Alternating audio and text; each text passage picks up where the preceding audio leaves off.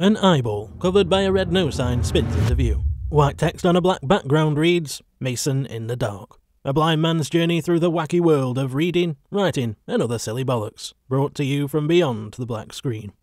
Cut to black. Hello everyone, Mason here. How you doing? I've been extremely busy recently, and I haven't recorded a video in a while, which means it's high time for an update. To kick things off, I'm pleased to announce Black Screen Audio Productions. Equality, accessibility, entertainment. Storytelling should be universal. That's right, you wanted it, and now you're getting it. For a while now, people have been suggesting that I try my hand at voiceover work. Well, now I am. I'm pleased to announce that moving forward, I'll be offering my services as a freelance narrator. You have stories to tell. People need to hear them, and I want to help make that happen. If you are a disabled or independent author who wants to produce an audiobook but can't, for whatever reason that might be, I'm your guy.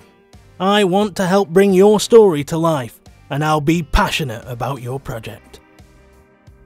So, if you're interested, you can get in touch via MasonAdey.Author at gmail.com. I'll leave that in the description. That's not all though. Oh no. Because Black Screen Audio Productions already has its first commission. A while back I reviewed a short story called The Last Dive by Catarina. I'm equally pleased and proud to announce that not only will I be the voice of The Last Dive, but also Catarina's entire short story anthology, Monsters Within. If you'd like to know more, Catarina has an announcement video on her channel that I'll link in the description. Honestly, if you're not aware of Catarina, you absolutely should be. Not only is she a lovely person, but also a talented author and a fantastic creator. I'm not kidding or exaggerating when I say that I am pumped to be narrating this anthology. Going into this project, I wasn't entirely sure how I was going to feel about narrating other people's work, but so far I've produced 2 stories, and although it's very challenging, it's also genuinely fun. When I narrate my own writing, as the author, I go in with a comprehensive understanding of everything involved. But that's not the case when it's not my work. The way I see it, there's more to narration than just reading words off a page. If you want your audience to be truly invested in and engaged with your story, the narrator needs to understand it. My favourite part of working on this project with Catarina is the deep dive, learning the context and motivations behind the creation of the story, understanding the themes that are being explored, the pacing, the tone, the characterizations, knowing when to be big and bombastic, or gentle and heartfelt. My job is to comprehend what Catarina wants from the story, what she's trying to communicate, and how she wants the audience to feel. It's identifying what I can do to bring her vision to life, and I really enjoy that. Of course, as well as narrating Monsters Within, I've been hard at work on The Bleeding Ground. The thing is, the more work I put into The Bleeding Ground as a project, the more I care about it, which makes my perfectionism even worse. I found Volume 8 quite challenging, and I thought that the next volume might be slightly easier. It wasn't. Which leads me to my next announcement. I know, another one. Oh, how I spoil you. I didn't just write 1 volume. I wrote 2, or more specifically I wrote a 2-parter. So, the next time I upload The Bleeding Ground, you'll be getting The Last Free Town, Part 1 and 2. Which I'll release fairly close together, but I'm not going to give you a time frame because I don't want to commit to anything and then go back on my plans. I think more than any other volumes, the last 3 town parts 1 and 2 were subject to the most extensive rewrites. Now, that's partly my fault, because recently I've done a lot of internalised world building and I was trying to crowbar my knowledge into the story, which, for future reference, Mason, is a mistake. Don't do it. You see, I can get around the whole I don't feel comfortable giving advice thing by advising my future self, not you. Clever. I came up with a setting that I was eager to use and I was trying desperately to cram it in. It wasn't working. It just wasn't working. It wasn't working. And finally I decided, forget it. The irony of that scenario is I decided not to use that setting and filed it away for later use. Then I moved on, the story went through a bunch of different drafts and in the end, I used the setting anyway. The thing is, by the time I reached that final draft, the setting in question was actually cohesive with the story, so no crowbar required. I think another reason I struggled is that at this point in the series, the plot is gaining momentum and the stakes are being raised. Due to the nature of how the Bleeding Ground is being released, volume by volume, there's an internalised continuity that I have to follow. I need to be completely sure of what I'm doing because there's no finishing the series and then going back to fix plot holes or tie up loose ends. I get nervous about moving forward because I don't want to take a step in the wrong direction, regret it, and then have no way to undo it. Sometimes I feel a lot of pressure, which in all fairness is self-imposed, but the series is important to me and I want to do it justice. Yes, occasionally it's hard work and I get stressed, but I just have to remind myself that it always works out in the end. It always works out in the end, Mason. Remember that.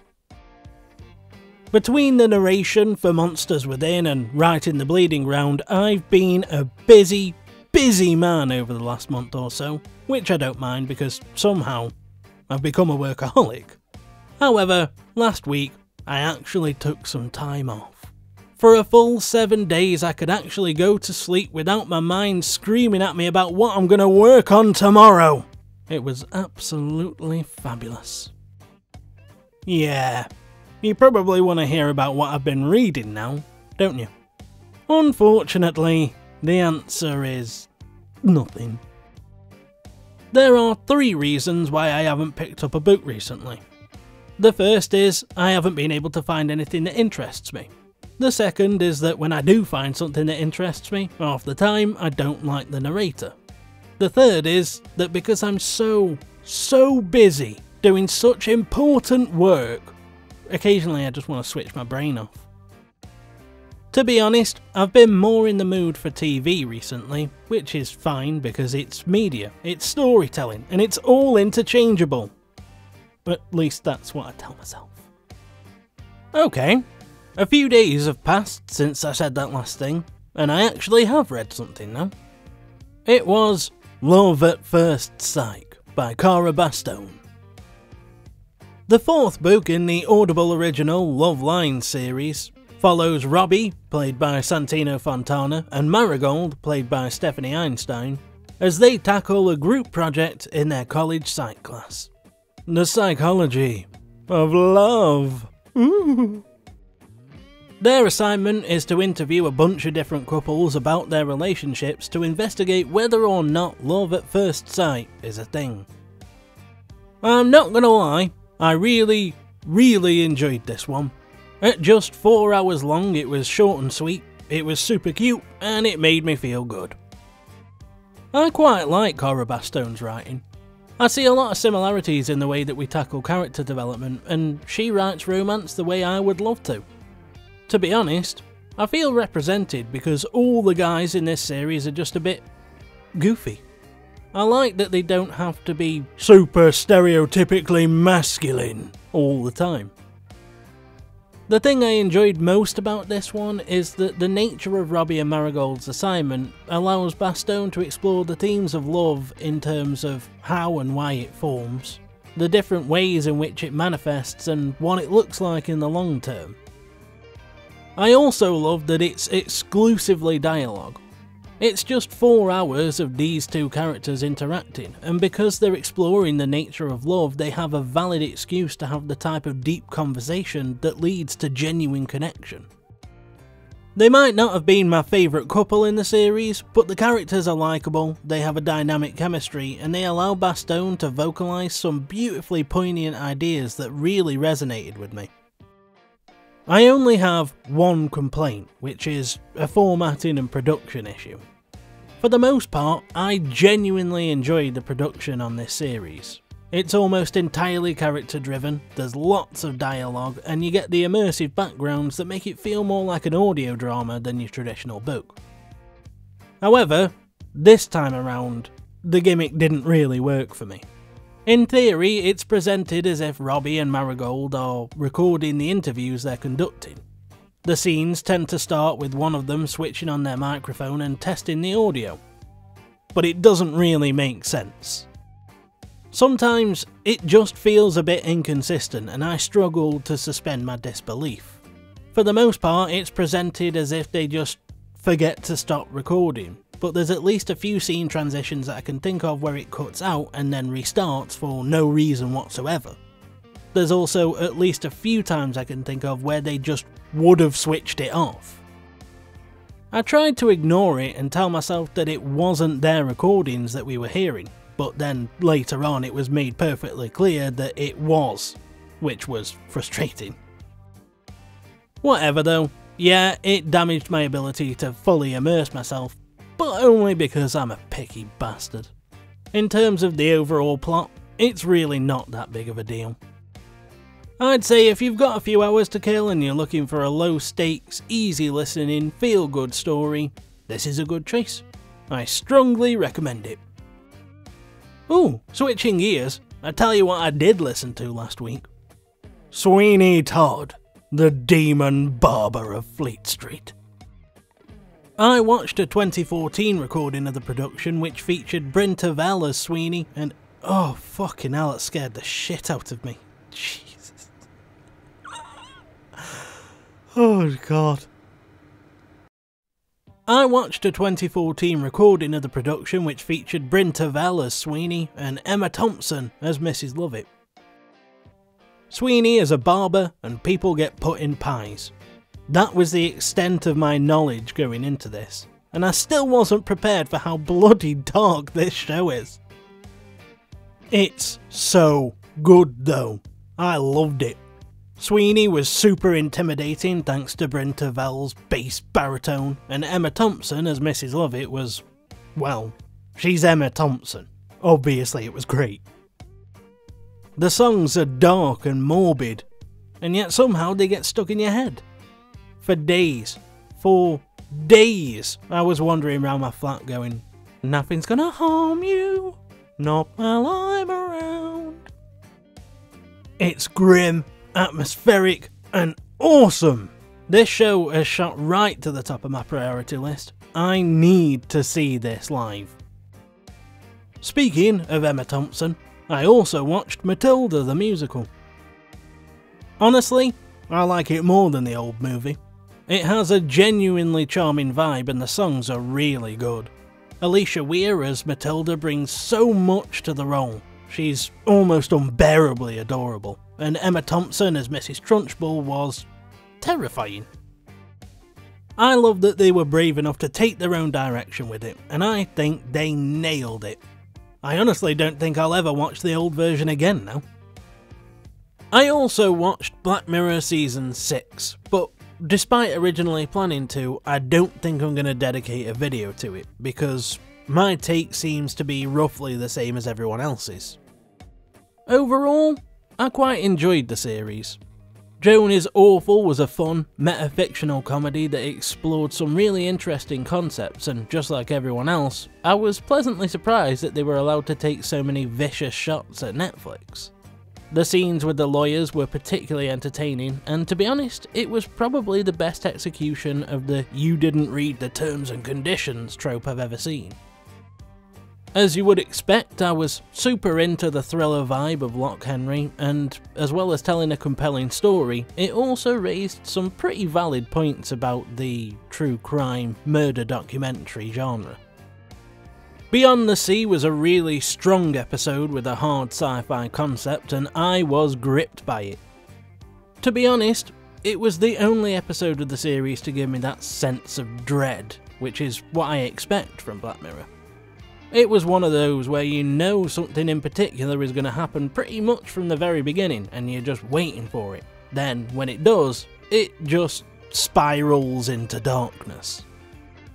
As for Maisie Day and Demon 79, they were entertaining stories that I actually quite enjoyed, but they do mark a departure from the traditional Black Mirror dynamic that I'm not entirely on board with. If they belonged to another anthology series, I'd be doing nothing but singing their praises, but they make me nervous for the future of the show. I can't specifically tackle why, because they are good episodes and I don't want to spoil them for you, but Black Mirror is one thing and those 2 episodes are not. On one hand, I love this show and I don't want it to change. On the other hand, I don't want to be one of those people who refuses to accept that long-running TV shows have to evolve and change over time to stay fresh and exciting. If exploring new directions is what Charlie Brooker needs to do to stop Black Mirror from feeling stale, then he can do whatever he wants. It's his show. In future, I can either decide to watch or not watch. It's pretty simple. I'll still watch no matter what he does. Here's my question of the day. Would you rather have a neural implant that allowed you to download any knowledge or skill directly to your brain, but granting the government and evil corporations access to your thoughts and memories? Or not have that and be the only person in the world who doesn't? Have you enjoyed this video? If so, the like and subscribe buttons are just sitting there, waiting to be pressed. And if you don't press at least one of them, the next thing you put in your mouth will transform into a massive blob of earwax. That's really gross. If you've got thoughts to share or you fancy a chat, then you know where the comment section is, and the links to all my social media can be found in the description. Thanks ever so much for spending time with me today, guys. Until next time, take care. For now I'm off, and you should have a good one.